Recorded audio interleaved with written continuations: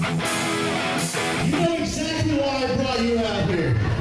Last week, after the Supreme Rumble, you punched me in my face. I want you to apologize. Morty, look.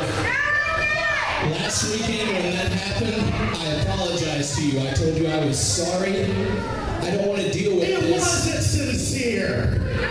I don't want to deal with this in my hometown, in front of my family and my friends.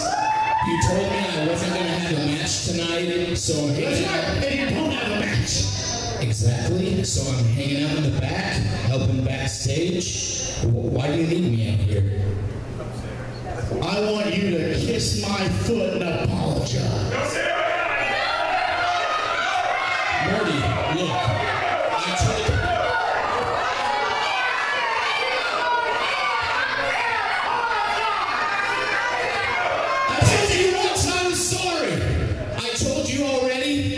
This guy's got a match tonight and I don't. I'm 10 times the wrestler he is.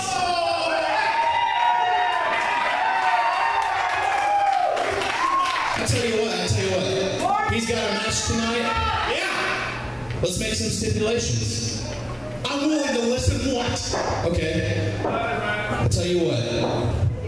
If Morgan wins, I will get down and I will kiss your feet. But I happen to know who his opponent is tonight.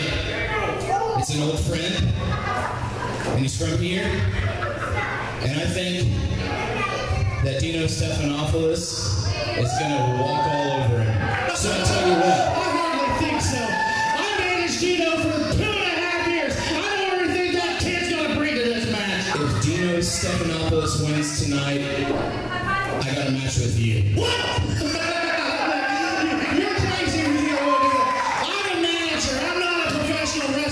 That's not gonna happen. Morty, what are you? A chicken? A chicken?